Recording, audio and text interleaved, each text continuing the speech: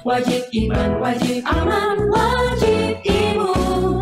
Berolahraga, riang gembira, mencegah kita jatuh sakit. Makan bergizi tiap hari, tidur cukup itu pasti. Dan janganlah panik, berdoa tiada henti. Wajib iman, aman, imun. Pakailah maskermu, jagalah jarakmu, cuci tanganmu selalu.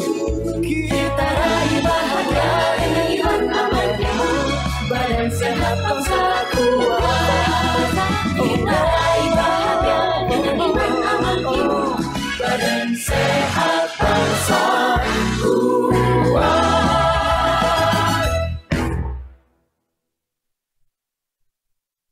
Saya Letnan Jenderal TNI Doni Monardo, Ketua Satgas Penanganan COVID-19, mengingatkan kita semuanya untuk tetap patuh kepada protokol kesehatan, memakai masker, menjaga jarak, dan dilarang berkerumun, serta mencuci tangan dengan menggunakan air yang mengalir dan sabun. COVID belum akan berakhir. Sampai kapan, kita pun belum bisa memberikan jawabannya. Dalam waktu dekat ini, kita juga akan menyelenggarakan serangkaian liburan, libur Natal dan libur Tahun Baru. Satuan Tugas Penanganan COVID-19 mengajak kita semua untuk liburan aman dan nyaman tanpa jalan-jalan. Liburan yang aman dan nyaman tanpa bepergian. Liburan yang aman dan nyaman di rumah saja, mengingat dalam kurun waktu 2-3 minggu yang akan datang, akan terjadi cuaca ekstrim di sejumlah daerah di wilayah tanah air. Semoga Tuhan Yang Maha Kuasa senantiasa melindungi bangsa Indonesia.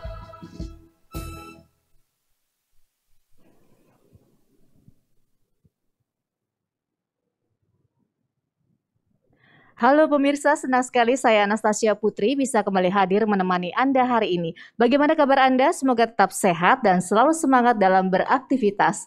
Seperti yang telah kita dengar bersama tadi, pesan dari Ketua Satuan Tugas Penanganan COVID-19 Bapak Doni Monardo. Mari kita liburan aman dan nyaman tanpa jalan-jalan, tanpa bepergian dan tetap di rumah saja. Serta jangan lengah dan lelah untuk disiplin dalam menerapkan protokol kesehatan kapanpun dan dimanapun. Serta jangan lupa untuk mengurangi kegiatan yang bisa berpotensi menimbulkan kerumunan. Nah, dialog kita kali ini berkaitan dengan momen besar akhir tahun, yaitu ibadah Natal di masa pandemi yang disiarkan secara langsung dari Media Center Satuan Tugas Penanganan COVID-19 Geraha BNPB Jakarta. Pemirsa, pengalaman adalah pelajaran berharga. Data menunjukkan dalam rentang waktu 10 sampai 14 hari setelah masa libur terjadi kenaikan jumlah kasus harian dan kumulatif mingguan sebesar lebih dari 50%. Karena itulah semua pihak harus bekerja sama agar tidak lagi terjadi peningkatan kasus yang diakibatkan kelalaian menerapkan protokol kesehatan selama beribadah Natal dan libur akhir tahun. Lalu bagaimana mempersiapkan ibadah Natal dan libur akhir tahun aman dari COVID-19? Telah hadir di studio narasumber yang akan berbagi kepada kita semua. Yang pertama saya perkenalkan ada Romo Vincentius Adi Prasojo selaku Sekretaris Jenderal Keuskupan Agung Jakarta. Apa kabar Romo? Baik, sehat, terima kasih. Ya, dan selanjutnya narasumber kita kedua ada Pendeta Jacqueline Fried Manuputi, Sekretaris Umum Persekutuan Gereja-gereja di Indonesia. Apa kabar Pendeta Jackie? Baik, Anastasia, salam buat pemirsa di rumah. Sehat juga ya? Sehat. Dan narasumber yang bergabung melalui sambungan Zoom ada Dr. Inolin Panjaitan, Direktur Medik Rumah Sakit PGI Cikini. Apa kabar dokter? Baik Bu, sehat ya. Semoga kita semua sehat ya.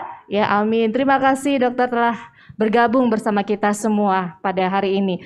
Dan sebelum kita mulai perbincangan kita kali ini, sebagai informasi kondisi di studio saat ini telah disanitasi dan mikrofon yang kami gunakan juga sudah didesinfeksi.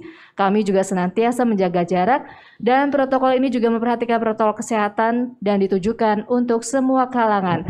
Untuk itu sebelum kita mulai diskusi, mari kita menggunakan hand sanitizer terlebih dahulu. Silakan Romo dan Pendeta.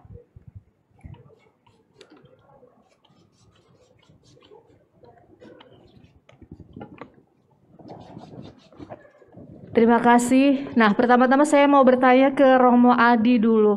Romo Adi, sebentar lagi Natal tanggal 25 sudah di depan mata ya. Kira-kira apa saja penyesuaian yang dilakukan, terutama dalam menghadapi ibadah misa Natal, untuk karena kita tahu sekarang masa pandemi juga masih terus berlangsung. Terima kasih. Kami selalu memperhatikan surat edaran dari Kementerian Agama, juga dari Pemda DKI, dan terakhir juga dari surat edaran dari Satgas penanganan COVID.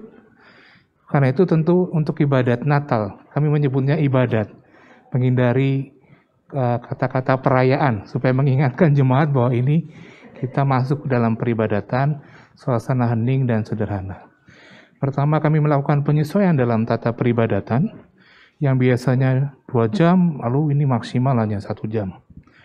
Jumlah yang hadir juga tetap sama, dengan mengikuti protokol kesehatan dan menganjurkan jemaat untuk tidak bepergian, tidak mudik, tetap di rumah, silaturahmi Natal antara keluarga, tetap di rumah, kalau perlu online saja. Dan itu yang persiapan-persiapan yang terus kami lakukan, termasuk dalam hal tracing dengan pendaftaran online. Terima kasih. Jadi artinya ada juga perayaan secara langsung di gereja katedral, begitu ya Romo? Sudah 3 bulan ini kami mengadakan peribadatan tatap muka offline. Dan untuk Natal peribadatan tetap ada, dengan tetap mengikuti protokol kesehatan, dengan durasi yang dipersingkat, dan aturan yang semakin ketat, apalagi di daerah di Jakarta situasinya semakin seperti kita ketahui bersama, begitu. Baik, jadi seperti apa tuh? Jadi peribadatan ini nantinya misa Natal hanya bisa dihadiri oleh berapa jemaat? Ya. Terus kemudian apa saja yang harus dilakukan jemaat yang ingin melakukan ibadah secara tatap muka?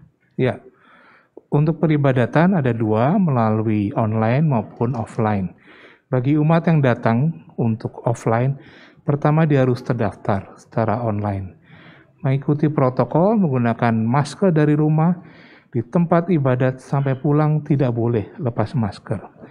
Menjaga jarak sebagaimana sudah kami lakukan selama ini, memastikan sehat, dan para pelayan peribadatan juga dipastikan bebas COVID dengan tes yang ada. Jadi peraturannya tetap sama, kapasitasnya juga tetap sama, 20% dari jumlah umat yang bisa hadir. Kalau Kementerian Agama memberi 50%, kami agak hati-hati lagi.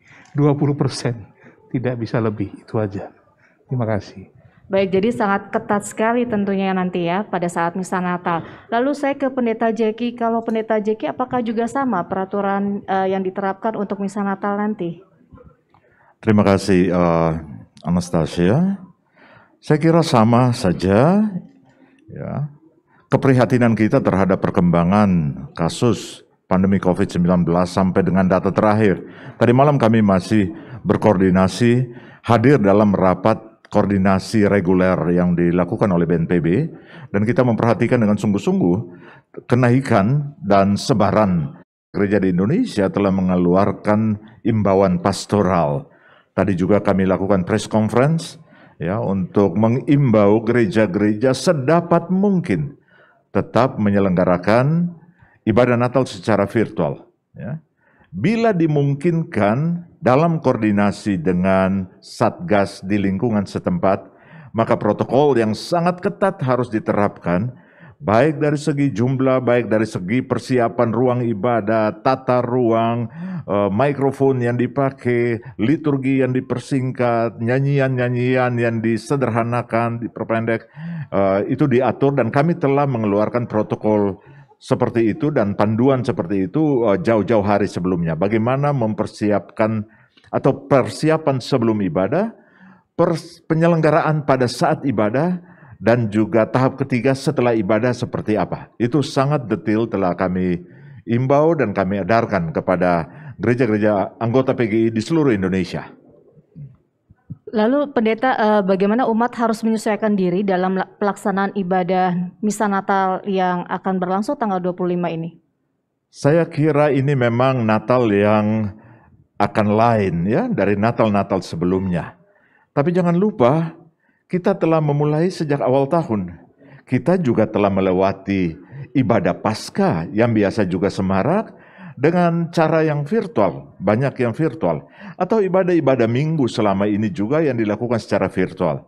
Jadi memang kita harus mengadaptasi kebiasaan baru dan kami telah menekankan bahwa beribadah dari rumah tidak mengurangi keimanan seseorang. Bahkan pada saat Natal ini biarlah Natal menjadi peristiwa keluarga. Makna Kristus yang hadir itu memperkuat solidaritas, spiritualitas berbasis keluarga. Kalaupun bisa diselenggarakan dalam skala terbatas pada gedung-gedung ibadah yang telah direkomendasikan dalam koordinasi dengan Satgas di lingkungan setempat, maka edukasi dan literasi kepada umat mempersiapkan diri itu juga sungguh-sungguh harus dilakukan. Baik pengamanan diri maupun pengamanan di sekitarnya. Karena bagaimanapun juga, ketahanan yang paling utama bukan sesuatu yang... Terima kasih Pendeta Jeki. Dan saya mau bertanya juga untuk Dr. Inolin. Dokter, ini liburan Natal dan Tahun Baru ini identik dengan berkumpul bersama keluarga. Nah, seberapa rentan berkerumun ini memiliki resiko dalam menularkan COVID-19? Baik, terima kasih. Begini, memang Natal Tahun Baru tuh identik dengan kumpul keluarga, ya. Makan bersama gitu ya, kumpul semua. Kalau dari bidang kesehatan, kami sering melihat klaster keluarga. Jadi kalau satu kena tuh semua kena, bapaknya, anaknya, tantenya, mamanya, papanya, semuanya kena. Jadi maksudnya pada zaman pandemi seperti ini, kasus juga semakin banyak. Kami bukannya anti keluarga ya, tapi kalau boleh kumpul keluarga itu sangat diminimalisir ya. Mungkin kita online aja, ataupun kalau mau kumpul keluarga, semua pakai masker, tetap menjaga jarak, mencuci tangan. Dan yang paling penting adalah kadang-kadang tuh kalau setelah ibadah Natal, itu kita suka makan minum bersama. Ya, usul dari kami adalah hindari makan minum bersama. Jadi kalau memang ada jamuan makan gitu, tadi ya setelah ibadah atau apa, sebaiknya dalam kotak aja. Jadi masing-masing tuh bawa pulang. Jadi jangan makan bareng-bareng lagi, gitu. Usulnya sih jangan makan bersama karena waktu makan itu kita buka masker gitu dan akhirnya semuanya bisa terpapar. Gitu. Jadi pada prinsipnya hindari kumpul-kumpul bersama. Kalau memang mau kumpul tetap menjaga jarak, pakai masker, cuci tangan, dan kalau makan tetap jaga jarak, terus mencuci tangan ya, dan semua harus mengikuti protokol kesehatan bahkan di rumah waktu kita kumpul bersama keluarga. Jangan lupa maskernya tetap dipasang. Terima kasih. Kalau bisa sih nggak kumpul sih, kalau bisa. Terima kasih. Iya, karena rentan terjadinya klaster dalam keluarga, begitu ya dokter? Iya, sangat rentan, sangat rentan. Kalau untuk tempat ibadah sendiri gimana dokter? Karena idealnya kapasitas ruang ibadah itu berapa persen dari biasanya dan prosedur beribadah yang idealnya seperti apa? Baik, terima kasih Mbak. Jadi kalau tadi dari perkumpulan gereja sudah memberikan standarnya, kami sesuai dengan standar itu. Kalau memang dari Kemenkes atau BNPB standarnya 50%, tadi yang Katolik bilang 20% atau 30%, itu sudah sangat baik. Sebaiknya memang sangat amat dikurangi, kalau bisa 50% atau kurang dari 50%, dan dilakukan registrasi sebelum dia beribadah. Terus masing-masing harus memakai masker dengan benar, dan pakai masker yang tepat ya, tadi masker kain yang tiga lapis atau masker medis. Terus jaga jarak, ya. Terus tidak boleh membuka masker, tidak boleh makan dan minum di ruang ibadat. Itu nggak boleh sama sekali. Tadi satu lagi, kalau misalnya memang setelah ibadah biasanya ada jamuan makan, itu sebaiknya tidak makan bersama, tapi makanannya dikotakin aja, dibawa pulang masing-masing, makan di tempat masing-masing, tidak ada acara makan bersama. Gitu aja. Iya, tentunya penting untuk terus saling mengingatkan ya dokter satu sama lain. Nah, Romo Adi, ini juga pentingnya mengingatkan para jemaat dan juga umat bagaimana kira-kira peran tokoh agama dalam mendorong para jemaat ini untuk berperan serta memutus penularan COVID-19 ini? Terima kasih. Yang pasti pertama adalah komitmen para tokoh agama untuk bergandengan hati mengusahakan masyarakat Indonesia yang semakin sehat. Saya ingat bulan Maret, akhir Maret, di ruangan yang sama, setelah sebelumnya menghadap Bapak Doni Munardo, kami menyatakan komitmen bahwa Gereja Katolik membantu pemerintah dan masyarakat untuk melakukan pemutusan mata rantai. Dan sejak saat itu, peribadatan berhenti semua ya Pak Pendeta ya. Mulai Maret itu berhenti semua hanya online. Situasinya tidak jelas dan segala macam. Memang menurut hemat kami, dan yang kedua, kita berada dalam masyarakat timur di mana peran tokoh agama masih sangat penting dan strategis. Karena itu tentu diharapkan kesadaran para tokoh agama untuk menjadi yang paling depan, memberi teladan untuk mengusahakan umat dan masyarakat mencapai kehidupan baru yang lebih sehat dan lebih baik. Lalu bagaimana tokoh agama ini juga bisa meyakinkan masyarakat dan umat ini agar mau menerapkan adaptasi kebiasaan baru dan berdamai hidup dengan pandemi? Dibandingkan dengan pada waktu awal hingga sekarang, kami sih merasa tetap optimis bahwa umat dan masyarakat kita masih bisa mengusahakan terus-menerus new normal, hidup yang baru, karena edukasi terus dijalankan, seperti dikatakan Bapak Pendeta Jack tadi, edukasi di intern umat, di intern jemaat terus kami sampaikan, dan harus diulang-ulang memang dengan kesadaran, dengan penuh cinta kasih, meningkatkan kesadaran umat untuk semakin menghargai sesama, keselamatan orang lain, kesehatan orang lain dengan menjaga kesehatan diri dan keluarga. Dan itu kan salah satu wujud iman. Dan banyak tindakan-tindakan lain yang dilakukan untuk meningkatkan kesadaran dan tindakan konkret bagi semua. Ya, tentunya adaptasi kebiasaan baru ini juga termasuk beradaptasi dengan segala kegiatan keagamaan gitu ya Romo. Nah, bagaimana sejauh ini dari gereja sendiri bisa memberikan solusi pada masyarakat untuk tetap produktif hidup di tengah pandemi? Perjalanan bulan-bulan ini itu memberi pengajaran untuk kita. Pelajaran berharga bahwa situasi pandemi ini juga membawa transformasi cara hidup. Baik dalam cara hidup pribadi, keluarga, kesehatan maupun dalam kerja dan produktivitas.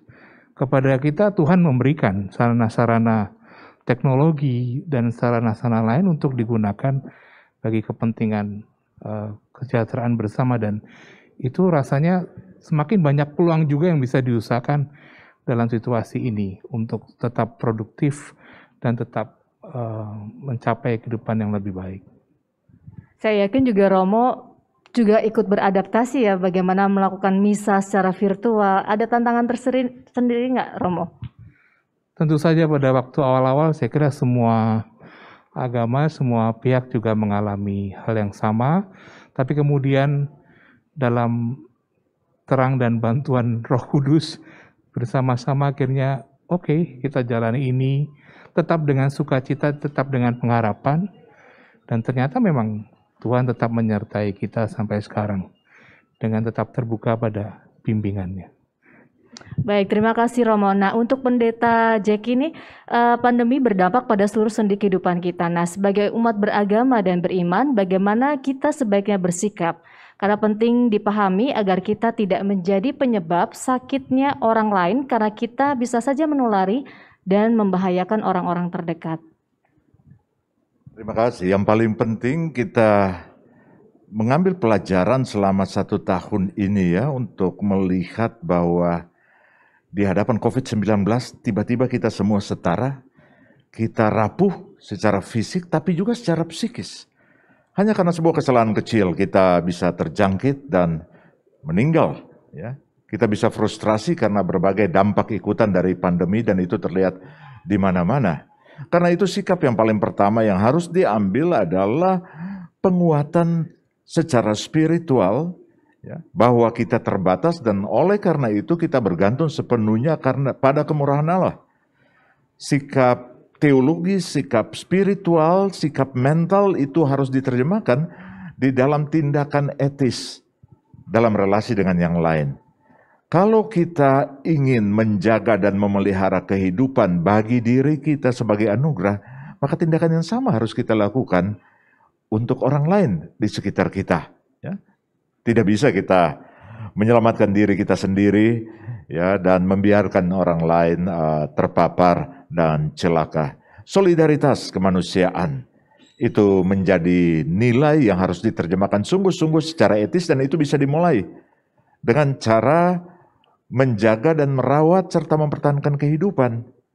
Turuti protokol kesehatan yang telah ditetapkan, menjaga jarak fisik, jarak sosial, mencuci tangan dengan air mengalir dan sabun setiap saat, memakai masker setiap saat, menghindari kerumunan dan lain-lain. Itu cara kita berpartisipasi di dalam panggilan untuk merawat dan membela kehidupan. Ya, mungkin Pendeta Jaki juga bisa bercerita kira-kira ada kegiatan pendampingan atau program khusus begitu sebagai respon dari adanya pandemi ini? Tentu, kami melalui gereja-gereja anggota, bahkan di PGI, kami misalnya membuka portal online untuk konseling. Ya, sekalipun ini sesuatu kebiasaan yang baru yang tidak dengan cepat bisa diadaptasikan oleh masyarakat. Tapi kamu juga terlibat di dalam upaya untuk menyediakan platform ekosistem ekonomi seperti marketplace, toko online, dan menginisiasi, ya, melatih, menginkubasi pelaku-pelaku bisnis terutama pada basis ibu-ibu rumah tangga, ya, untuk terlibat di situ dan berjejaring untuk saling menopang. Yaitu antara lain yang kita lakukan untuk menyikapi dampak-dampak pandemi, tetapi juga secara rutin misalnya, ya, memanfaatkan berbagai platform media sosial untuk menghubungkan segmen-segmen komunitas yang marginal di dalam pandemi ini, misalnya orang-orang lanjut usia, para senior, ya, yang kemudian merasa sangat sepi dan sendiri. Nah, itu kita misalnya hubungkan dengan sahabat mereka, dengan teman mereka, ya, lewat online, ya. Itu jadi sesuatu yang, jadi ada banyak sekali gagasan, ide kreatif yang bisa dikembangkan, ya. Ketika kita tinggal di rumah, bekerja, beribadah, bersekolah dari rumah, bukan berarti kita menjadi orang-orang yang lumpuh, ya, tapi gagasan-gagasan kreatif yang baru bisa dikembangkan. Nah, itu caranya kita beradaptasi dengan kebiasaan-kebiasaan baru. Ya, tetap harus kreatif ya, meski dilakukan secara virtual. Dokter, saya juga mau bertanya ke dokter. Dok, ini setiap kali selesai liburan, ini terjadi penambahan kasus yang cukup mengkhawatirkan. Bagaimana ini, Dok? Agar masyarakat juga bisa belajar dari pengalaman sebelumnya, bahwa dampak liburan ini tidak main-main. Baik, terima kasih Mbak. Ya, sebagai jadi Rumah Sakit Cikini itu salah satu rumah sakit yang memang ditunjuk pemerintah sebagai rumah sakit rujukan COVID-19 sejak April 2020. Dan memang benar kami melihat fenomena itu. Setiap setelah liburan ada peningkatan kasus. Dan sebenarnya Mbak, kalau kita memang belum ada datanya secara pasti sih ya. Jadi setiap kali ada peningkatan kasus itu karakteristik virusnya tuh berbeda gitu ya. Jadi sebelumnya bisa dikasih obat tertentu, terus berikutnya lagi kayaknya udah kebal gitu, terus kebal. Jadi artinya dia semakin kayak berubah sifat atau entah bagaimana caranya si virus itu ya. Jadi kalau kita lihat di luar negeri tuh dia ada penelitian virusnya tuh seperti berubah sifat ya, lebih mudah menyebar, lebih ganas lah istilahnya gitu. Jadi pada saat ini kami terus terang dari pihak medis tuh sangat memohon kepada masyarakat semua ya. Bukannya kami anti liburan atau anti apa ya, tapi kami mohonlah saat ini tolong menahan diri semua ya, di rumah aja karena sekali lagi peningkatan jumlah kasus itu sepertinya dikaitkan dengan perubahan sifat virus yang makin mudah menyebar dan makin ganas kalau yang kami observasi ya. Sehingga itu diikutkan juga dengan kapasitas rumah sakit yang kayak sekarang nih penuh, semua penuh. Ini belum liburan aja udah penuh. Gimana nanti kalau udah liburan? Saya udah nggak tahu lagi gimana. Iya, jadi kami mohon kepada semua pihak ya, mungkin semuanya memang sudah jenuh atau sudah pengen jalan-jalan kemana-mana gitu ya. Tapi tolonglah untuk yang saat ini kami mohon dengan sangat di rumah aja dulu ya. Kalau mau kumpul dengan keluarga tolong pakai masker ya. Terus sekali lagi kalau ada yang sakit jangan disembunyikan, langsung ke dokter, apa swab atau apa supaya deteksinya tuh cepat gitu. Jadi jangan tunggu berat baru nanti terdeteksi terus nanti susah nanti kita. Jadi tolonglah masing-masing kita semua menahan diri. Seperti ibadah Natal itu Tuhan Yesus lahirnya kan dalam situasi yang bukan yang pesta-pesta gitu ya, dia dalam kesederhanaan. Mari kita benar-benar saat ini merayakan Natal dalam suasana kesederhanaan. Kalaupun kita berlebih, mari kita berbagi dengan yang lain gitu loh. Saat ini adalah saatnya seperti itu. Terima kasih. Iya, tadi menarik ya dok. Tadi dokter mengatakan belum liburan aja rumah sakit sekarang sudah sangat penuh sekali ya. Ya, betul. Nah, betul. itu akibat apa dok? Kalau dokter bisa sharing ke kita, dan apakah obat-obatan yang digunakan ini juga berbeda setiap kali ada liburan seperti liburan di bulan Agustus dan Oktober kemarin? Baik, terima kasih Mbak. Jadi kalau yang sekarang mungkin dampak dari yang sebelumnya kan memang ada liburan panjang juga, terus ada demo lah apa yang kemarin tuh ya, dan sekali lagi pada kesempatan ini kami mau share bahwa virus, maksudnya COVID-19 tuh real gitu. Jadi ada banyak orang yang masih nggak ada itu, nggak ada. Jadi akhirnya pakai maskernya lengah, nggak pakai masker, bilang yang pakai masker itu apa bercandaan, rekayasa politik atau apapun itu. Kami hanya mau kasih tahu ini COVID-19 itu real. Ada banyak tenaga medis yang sudah menjadi korban dan pastinya masyarakat juga banyak yang sudah menjadi korban gitu. Jadi ini bukan sesuatu yang bercanda atau apa, ini adalah sesuatu yang nyata. Jadi mari kita sama-sama melawan COVID-19 ini dengan mematuhi protokol kesehatan. Terus terang ini di rumah sakit segini aja itu udah penuh gitu ya.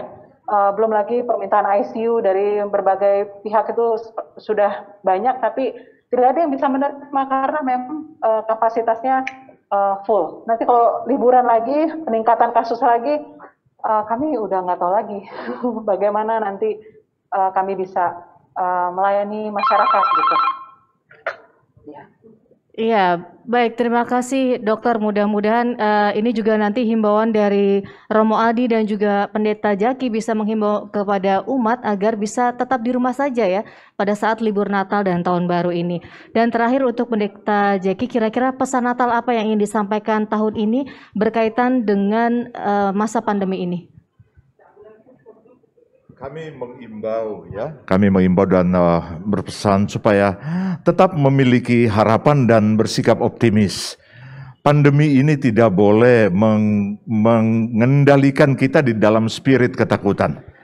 Tapi kita harus memiliki spirit cinta kasih, harapan dan optimisme untuk melihat hari-hari yang akan datang di depan dengan lebih baik. Dan kita berpartisipasi untuk melaksanakan atau untuk mengelola itu ya transformasi ini di dalam keyakinan bahwa kita tidak berjalan sendiri, tetapi kita berjalan di dalam atau dengan tuntunan Allah. Dan pada saat Natal ini kita yakini Allah di dalam Kristus yang hadir, Sang Immanuel. Karena itu selamat merayakan Natal. Persekutuan gereja-gereja di Indonesia ya menyampaikan itu bagi semua umat Kristen, bagi setiap keluarga, ya setiap orang yang merayakan Natal, yakinlah bahwa tahun depan kita akan lebih optimis untuk perubahan dan perbaikan yang lebih baik. Tuhan beserta kita.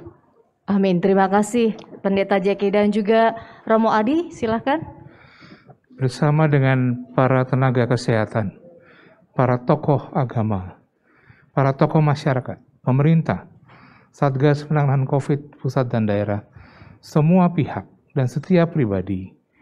Kami memohon, kami berharap agar setiap umat dan masyarakat, mari kita bergandengan hati memutus mata rantai COVID ini. Justru perayaan Natal, ibadat Natal menjadi momentum iman bagi kita untuk kembali pada makna dasar Natal dalam keheningan kesederhanaan. Kita tinggalkan kebiasaan lama, hedonisme, sekularisme, kapitalisme, dan segala macam. Kita kembali pada perayaan yang masuk pada nilai inti. Kami mengucapkan selamat merayakan Natal, selamat mensyukuri bahwa Dia, Sang Emmanuel, tetap berjalan bersama kita, memberikan berkat dan kekuatan. Terima kasih. Baik, terima kasih Romo Adi dan juga Pendeta Jeki dan juga Dr. Inolin yang sudah bergabung dalam bincang-bincang kita pada sore hari ini. Dan tiba saatnya kita di penghujung acara. Semoga bincang-bincang kita pada hari ini bermanfaat untuk kita semua. Jangan lupa pemirsa untuk selalu menggunakan masker, menjaga jarak dan menghindari kerumunan, mencuci tangan pakai sabun dengan air yang mengalir. Ingat pesan Ketua Satgas COVID-19 Bapak Doni Monardo. Apa yang kita lakukan agar disiplin dan patuh memakai masker, menjaga jarak dan menghindari kerumunan serta mencuci tangan belum sebanding dengan beratnya perjuangan dokter dan tenaga kesehatan yang merawat pasien di rumah sakit. Mereka yang mengabaikan protokol kesehatan sehingga menimbulkan korban jiwa bukan hanya dimintai pertanggungjawaban di dunia tetapi juga di akhirat. Saya akhiri talkshow kita siang hari ini. Saya Anastasia Putri bersama tim yang bertugas dan para pembicara pamit undur diri. Selamat siang dan sampai jumpa.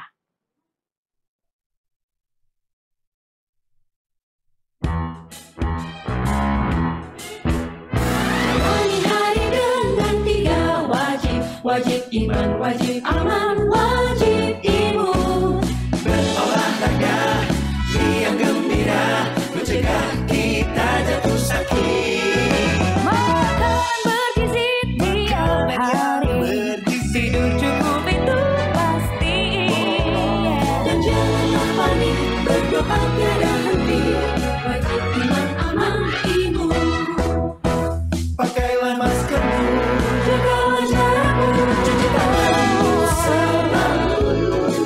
Kita raih bahagia dengan iman, aman, imun. Badan sehat, bangsa kuat.